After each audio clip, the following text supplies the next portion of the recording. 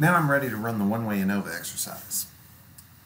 The researcher is wondering whether there's any significant differences in the body weight of patients with anorexia before beginning any one of the 3 treatment programs, interested in making sure that the groups are equivalent. So if there's any significant differences, that could throw off the results. So the research question for that situation: is there a difference in pre-treatment body weight between patients with anorexia in the control group, in the behavior group, and in the family therapy group? So we indicate that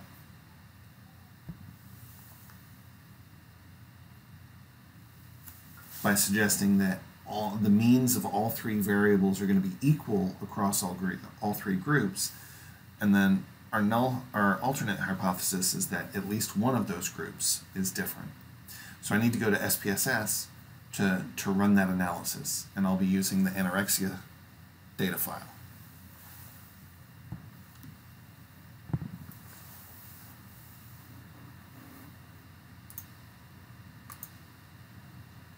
So here I'm in the anorexia data file.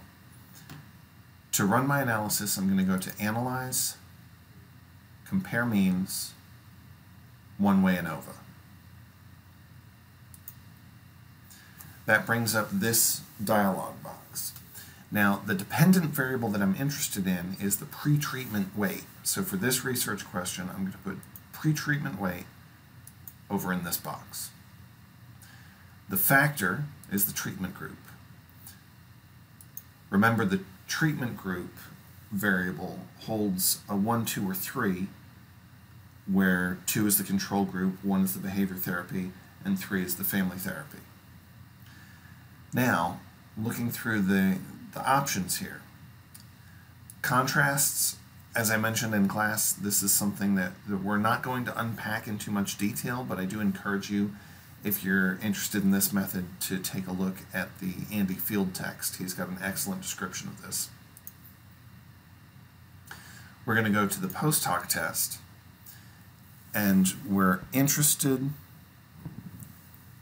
in running Tukey's HSD. Right, so we'll check that box. We don't need to check any of the others.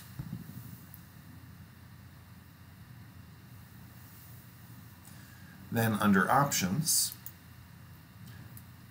this is where we want to make sure that we have our descriptive statistics, and the homogeneity of variance test is also informative. And so those are the only 2 boxes that I'm going to check here, and click Continue. Now everything's set. I hit OK, and it'll run my results. Now, these results, the first box here gives me the descriptive statistics across groups. So I've got the mean, the standard deviation, the confidence interval, the minimum, the maximum for each of the 3 treatment groups, as well as a total for all participants across the way. One thing you might notice is that the sample sizes of the groups are different, and this is actually going to be something we need to pay attention to when we start calculating effect sizes. The next is the test of the homogeneity of variances. Now, just like Levine's test in the t-test statistic, Levine's test appears directly in the t-test output. Here it's a separate box, but it tests the null hypothesis that the variances are equal. Because that's the situation that we want, we don't want to reject that null hypothesis. If we reject the null hypothesis for Levine's test, that means that our data doesn't fit the assumptions of the ANOVA test. Here, it is not significant, which tells us that we do not have enough evidence to say that the variances are different, therefore we can assume that they're the same. Next, we go to our findings for the ANOVA itself. The significance value of 0.552 tells us that there are no significant differences. So when I go to my notes file, I'll see that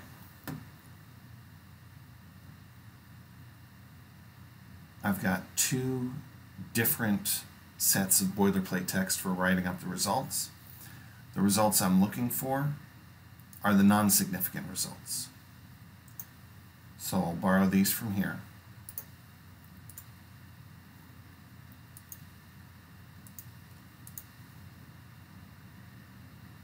And put them here for the write-up.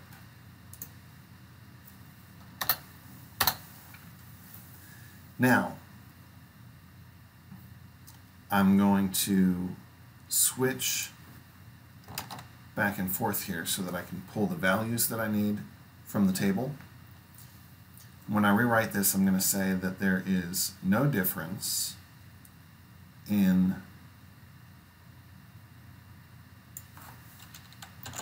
the pre-treatment body weight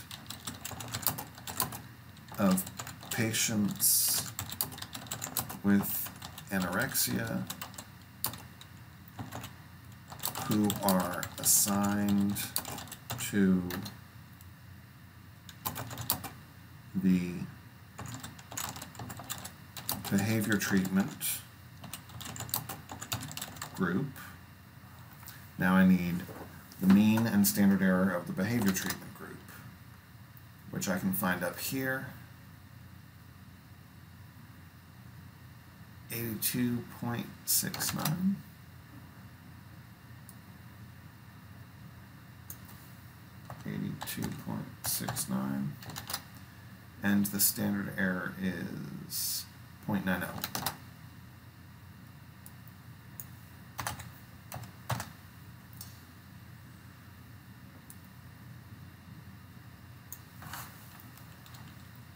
And then those who are assigned to the family therapy group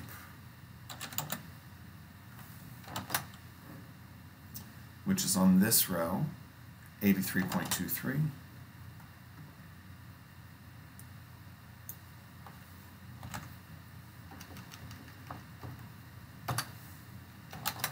And the standard error is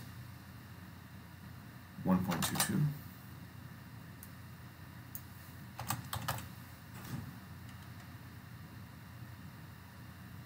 And the control group. And the control group is 81.56.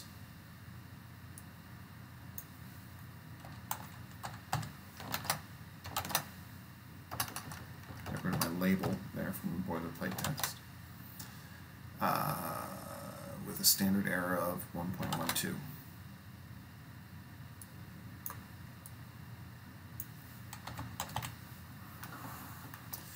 Now, I need to put in the findings of the F-test itself from the ANOVA table. So when I look at the ANOVA table, my degree of freedom, I'm going to use between and within here for my degree of freedom. I need to put the F value and the significance there. So my degrees of freedom are 269.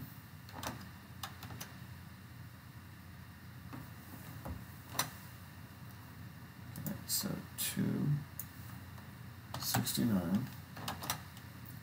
F value is 0.60. 0.60. The P value is 552.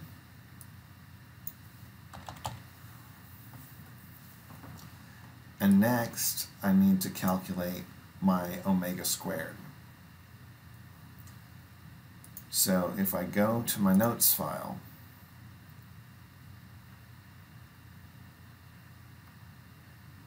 there.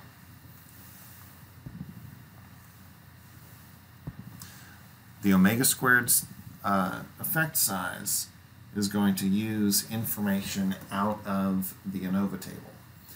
It's the sum of squares between minus the degrees of freedom between times the mean square within.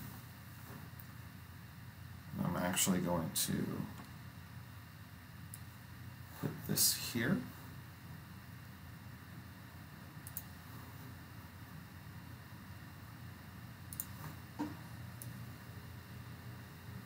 And arrange this so that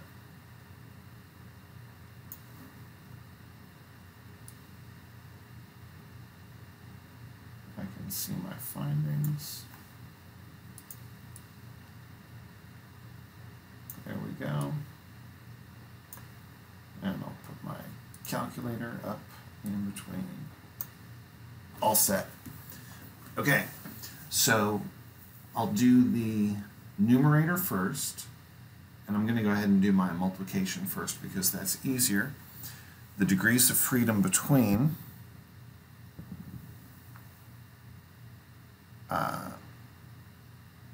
are here at the top, and the mean square within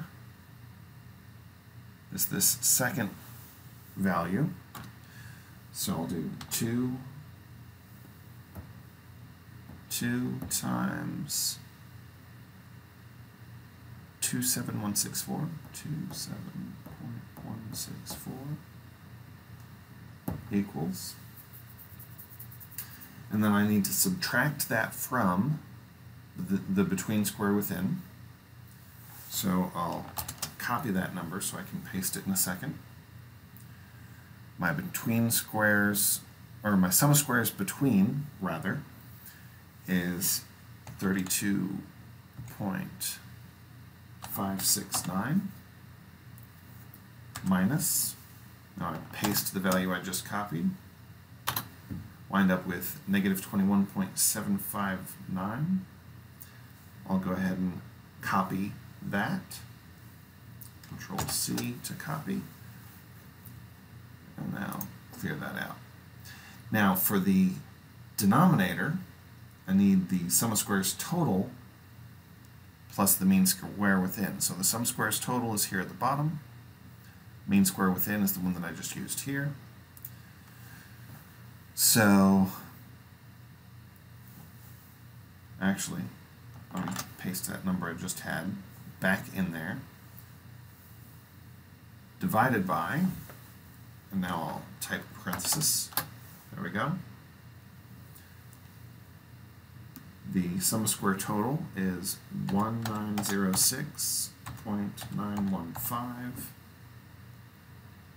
plus the mean square within, 27.164, close parentheses, and equal. Okay, so this is my effect size, negative 0.011. So if I come to my text in, there we go, so it's negative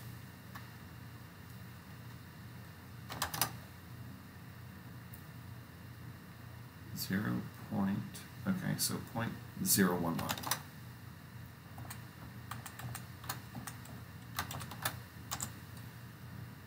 And let me go back to my notes real quick.